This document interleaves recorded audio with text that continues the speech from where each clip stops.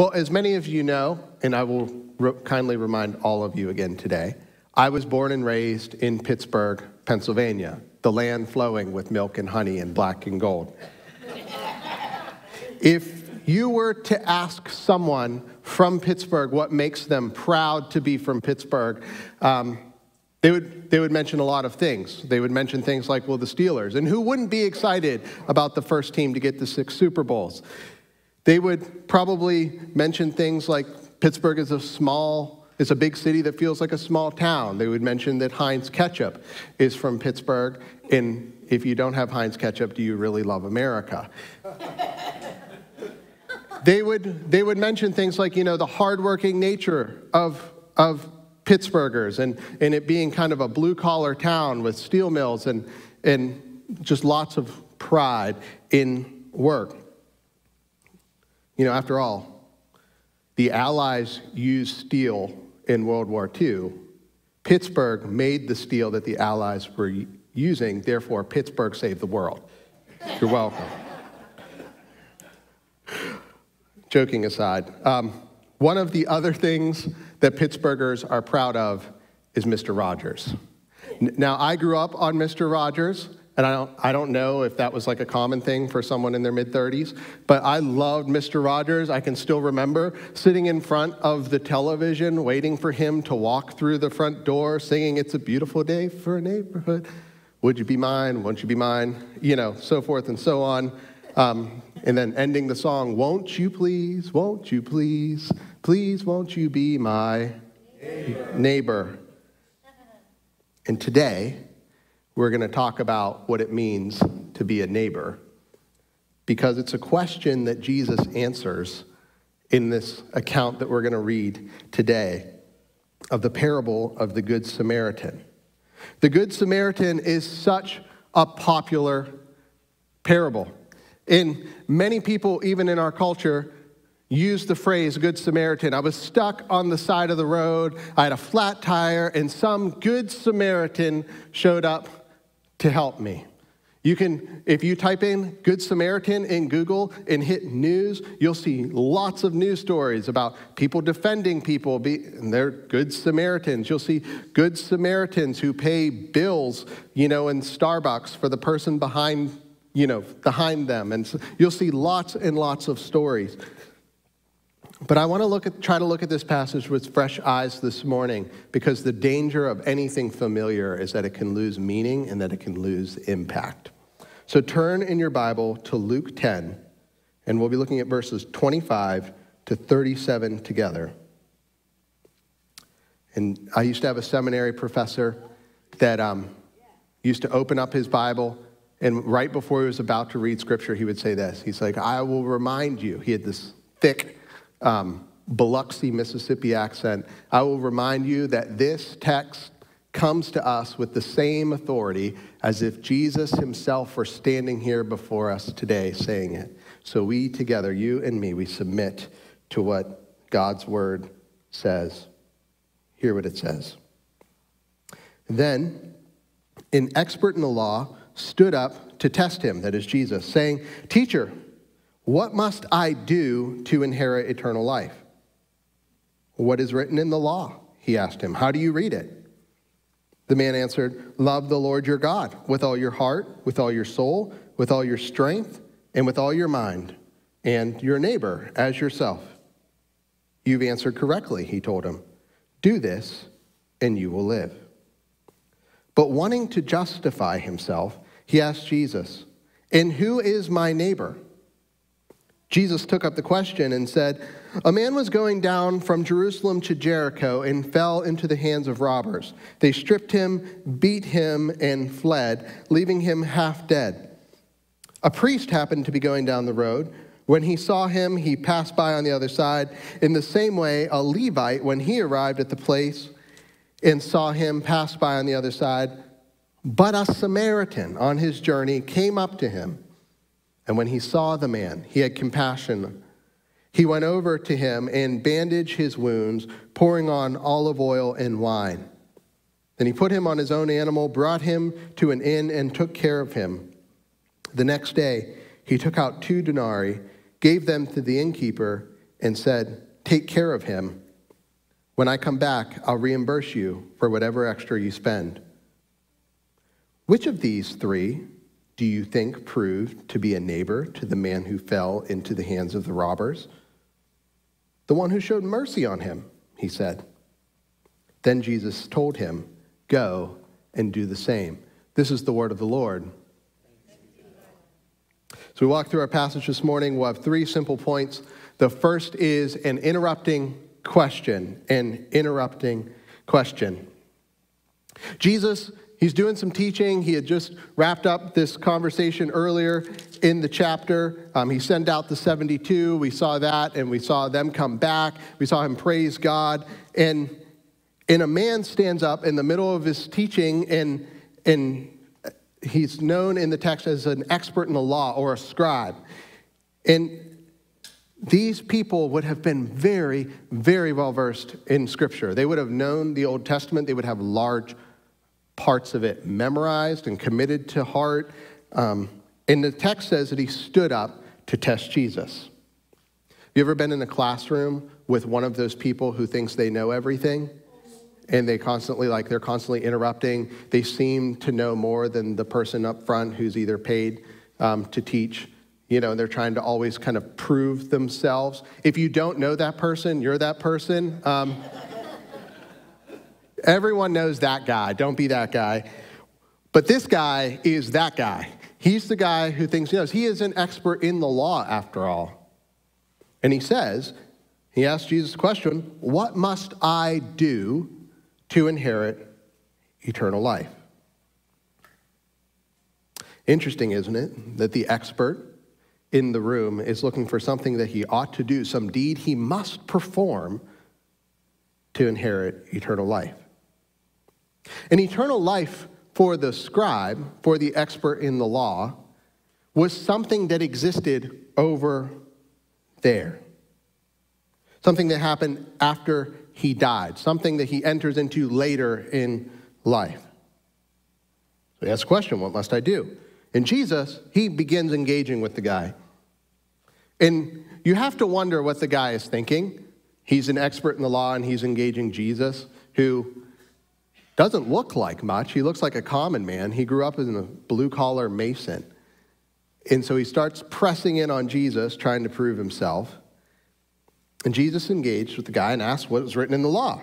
And the guy, as he would have known, repeats the love of the Lord your God with all your heart, with all your soul, with all your strength, with all your mind, and your neighbor as yourself.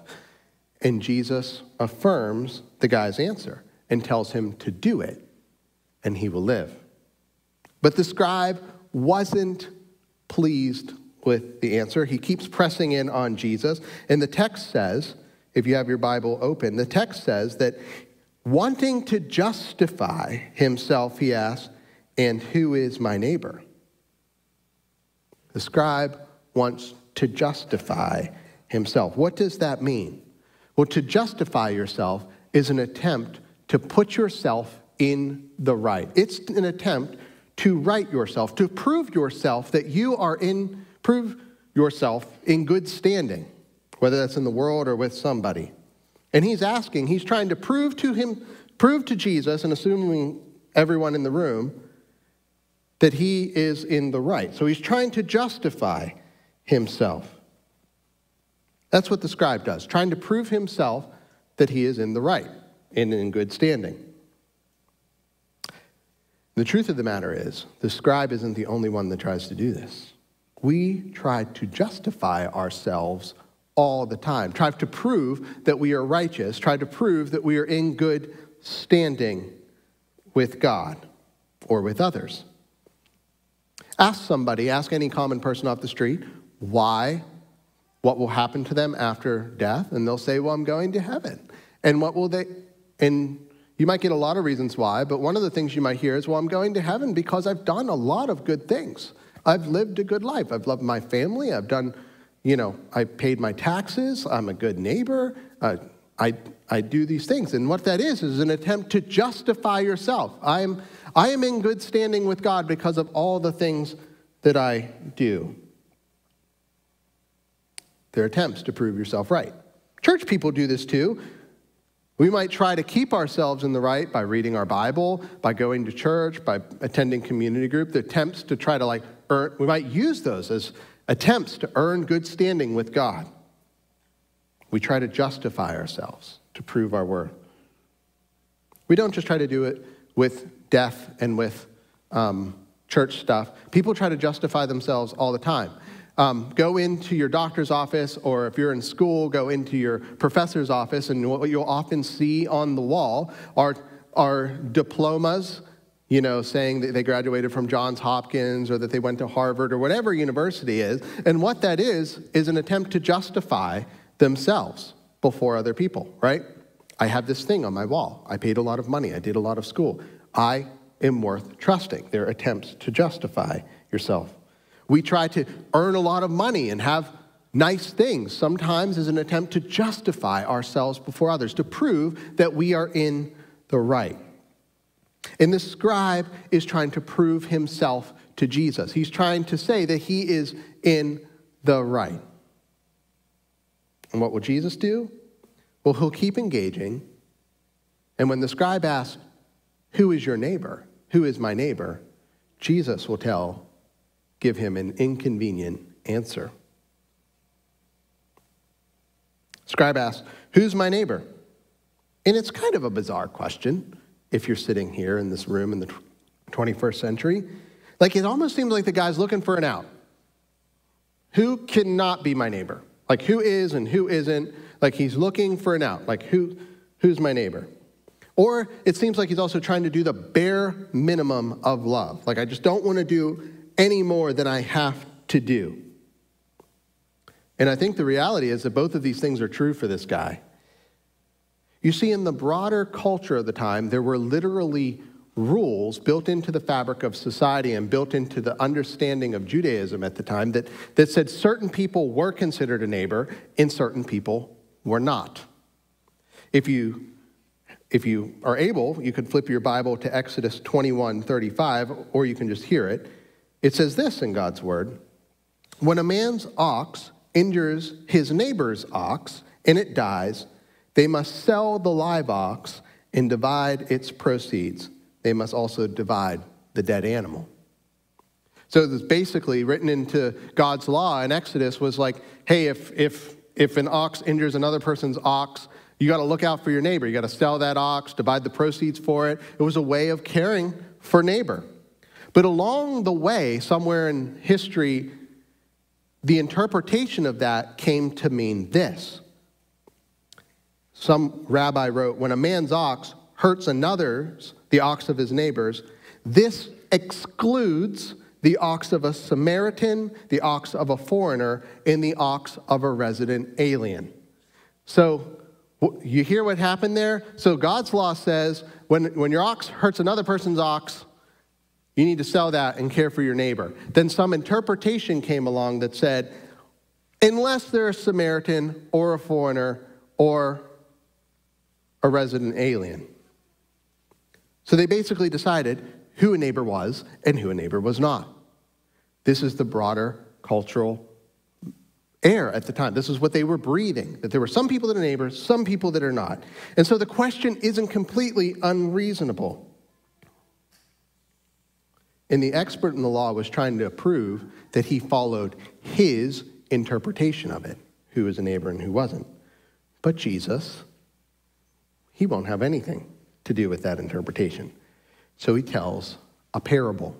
Now, parables are stories that are meant to instruct us in life. We're meant to find ourselves in parables. We're meant to see where we fit in them. And Jesus began telling the story of a man who journeys from Jerusalem to Jericho. This was a really dangerous trip at the time that was known to have robbers, and that exact thing happens. As a man was journeying from Jerusalem to Jericho, some people, they tricked him and attacked him, they beat him up, and they left him for dead on the side of the road. They stripped him, took his clothes, took his things, and he was there with nothing. But thank God a priest shows up.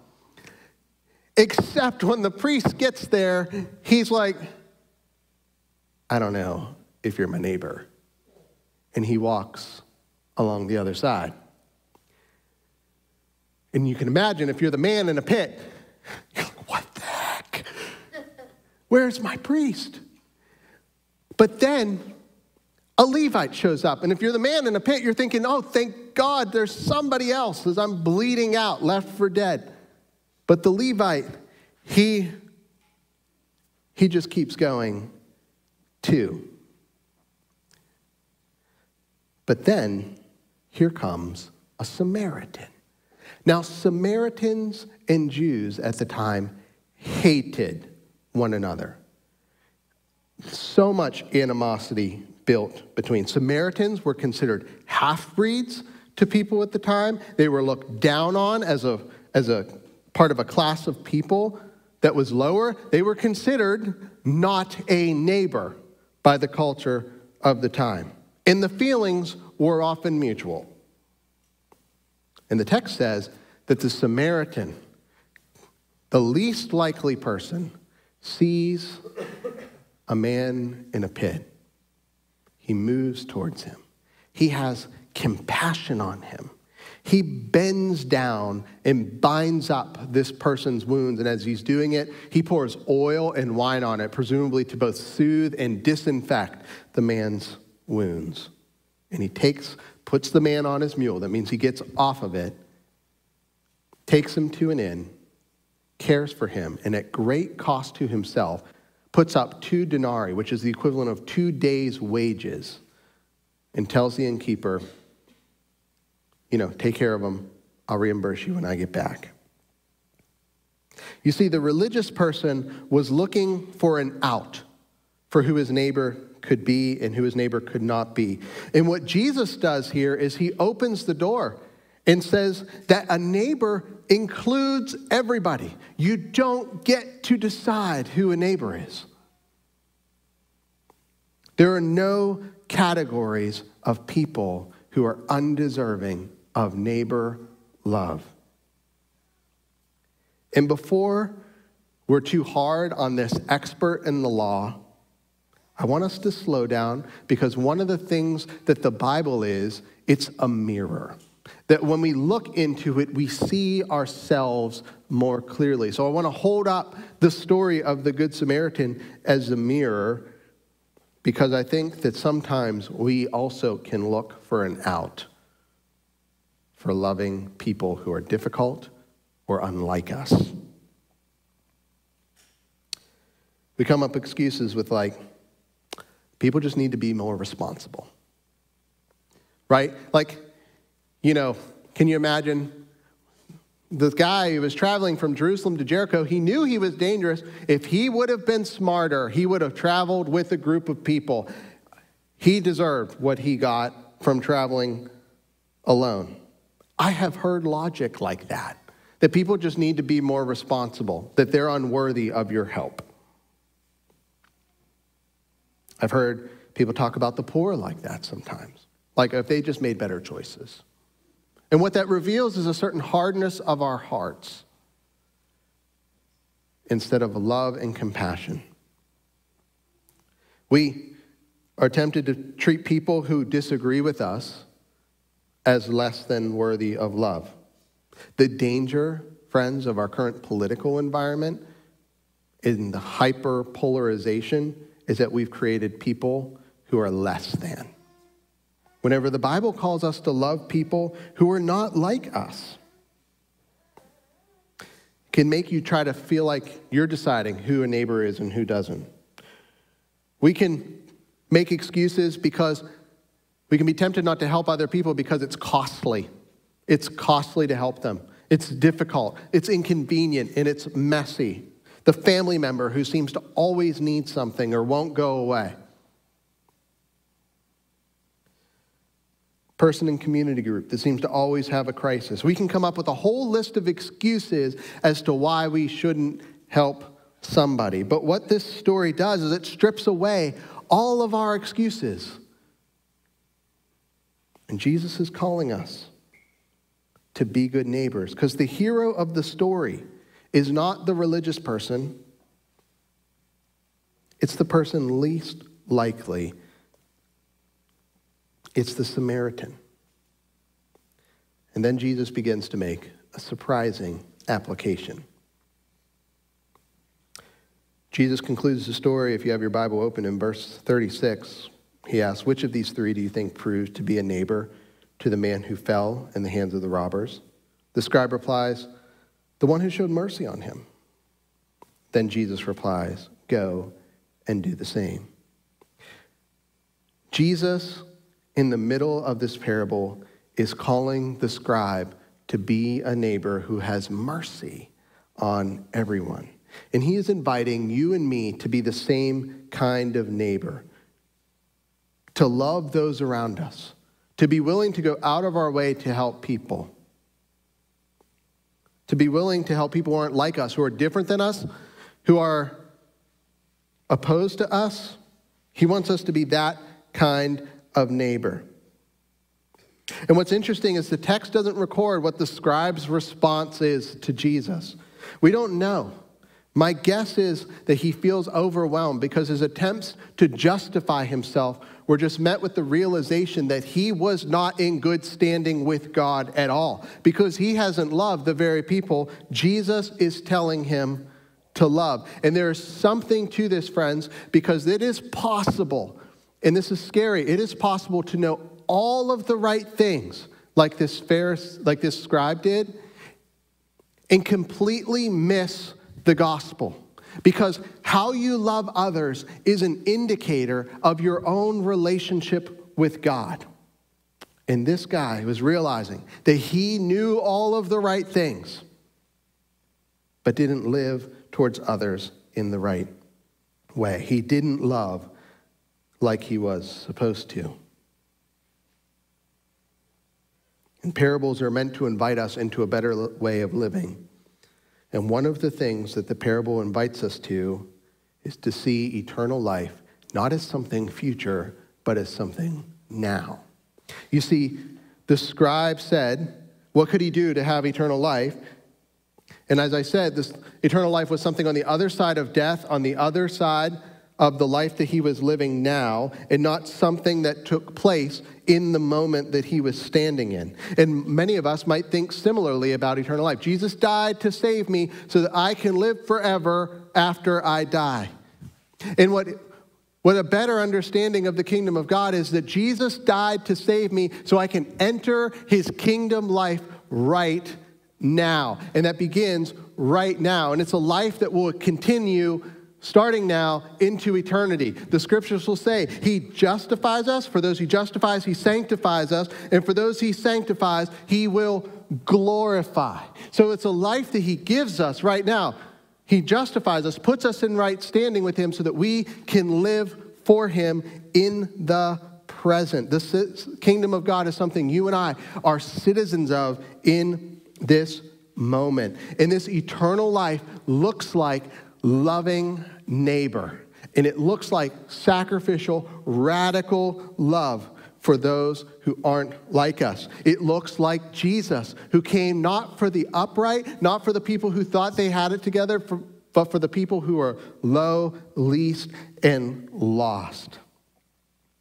That's what the Gospel of Luke keeps showing us. And if we are going to claim to be followers of Jesus, we need to love our neighbors regardless of who they are.